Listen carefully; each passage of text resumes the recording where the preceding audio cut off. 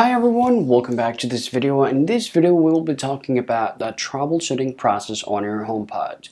Recently people are facing a problem with their connection, especially when it comes to connect their HomePod with their iPhone. They're facing different type of issues.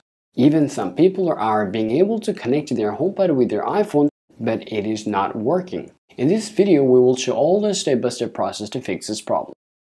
First off, you have to keep in mind when you plug your HomePod to the power, make sure to wait around 5 to 10 seconds to make it ready. After that, check out your Bluetooth and internet connections on your device. Because if you see your Bluetooth and your net connection is not okay, your HomePod will not be able to connect it, even not be able to pair it with your iPhone. Alright, so people are often talking about their pop-up is not appearing even after turning on their HomePod. So if you're having this type of problem, we would simply recommend you to do a soft reset on your iPhone to fix the problem. And to do that, you go ahead and tap that volume rocker up button, down button, and quickly press and hold that power button and keep holding it until you see that Apple logo appears on your screen. Well, after that, you'll be able to see that your HomePod is popping up on your screen. Now afterward, just go ahead and tap Setup to set up your HomePod. Go ahead and follow the on-screen process.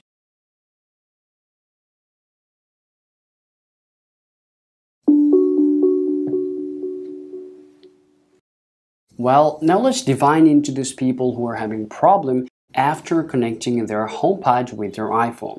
So here the first things we're going to recommend you to do is to just give a restart on your HomePod by using your iPhone. Now to do that, you simply can tap Home application on your iPhone. Afterward, it has been added to your favorite accessories.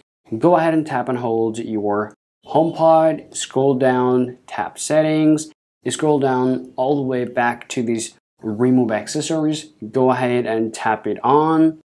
And now it says remove Office HomePod will erase all content and settings.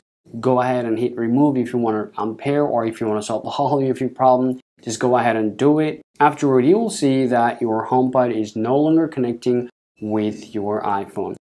Even after that, you can use your HomePod itself to remove or to do a factory reset by itself. Now to do that, make sure to plug it out around 5 seconds. After that, plug it back on. And then go ahead and use your finger and place it in the middle and keep holding it until you see your Siri start speaking. Your HomePod is about to reset. Keep pressing until you hear 3 beeps. Alright guys, these are the way you can use in order to fix your HomePod from any trouble that you're currently facing. Alright guys, hopefully this video is helpful. Thanks for watching this video. We will see you in the next video.